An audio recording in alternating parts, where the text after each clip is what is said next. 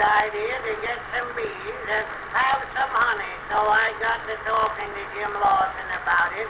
Jim said he knowed all about bees. He said one time he drove a swarm of bees from Maine to California and back again and never lost a bee.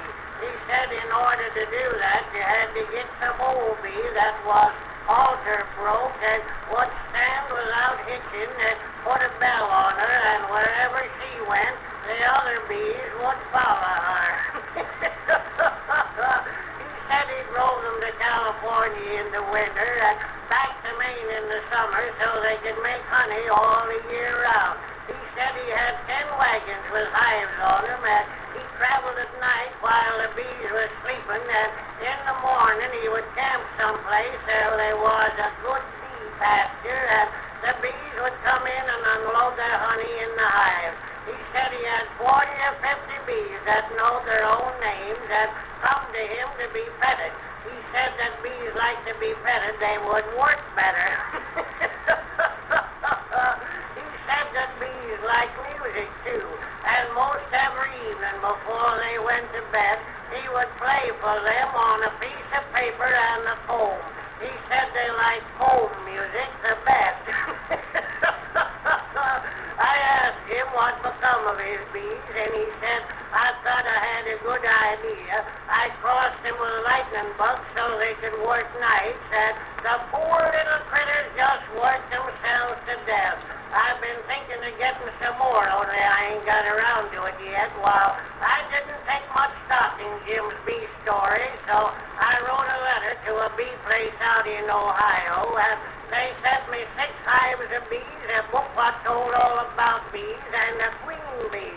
I wrote them for a king bee, but they said the bees I had were suffragette bees and wouldn't have any king bee around. I had them about 6 weeks when a warm day come along, and a lot of them took a notion to swarm, and it looked as though I was going to lose most of my bees. I got out some new bungalow hives with all modern improvements and tried to get them to go to housekeeping in them, but they wouldn't do it. They just sat up in the top of a tree and wouldn't come down. I commenced to think that maybe I had some IWW bees that had got the other bees to go on a strike, and still I thought bees had more sense than that. I went over to get Jim Lawson, but Jim said he being a stranger to them, they wouldn't pay any attention to him. If it had been his bees, he could have reasoned with them. Old Punkin Center turned out to see my bees and try and help me hive them.